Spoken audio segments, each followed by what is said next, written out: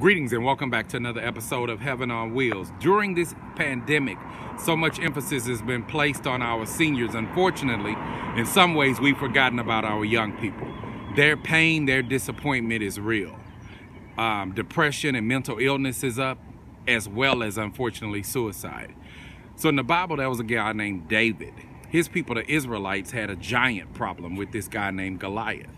And so what he did is he volunteered to the king to solve the problem. He was just a kid, but he used his resources that he had, which is only a slingshot, to see if he could defeat this guy. He did. He defeated him, and the Israelites went on to get this big victory against the Philistines. So you wonder, if you're a young person, well, what can I do?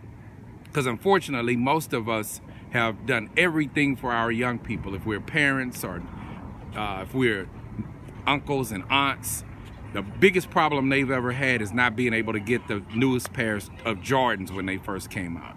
They've had everything they ever wanted. If they didn't have a car, they had their own personal Uber service with their parents and family. So now, what can they do? If you're a young person, you're asking, what can I do? Well, if you're in college, reach out to your high school and see if there's someone that needs tutoring, maybe with their writing or their math. If you're in high school, reach out to your community.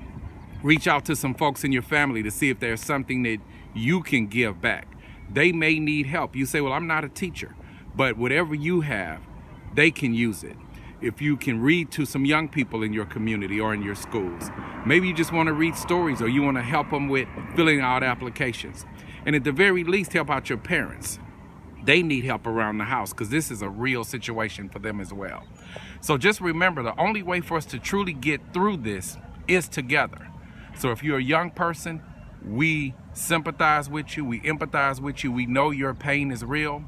But if you give back to somebody else, I promise you it'll make you feel much better about what you're going through. Hit the like button, tap the notification bell, subscribe to my channel.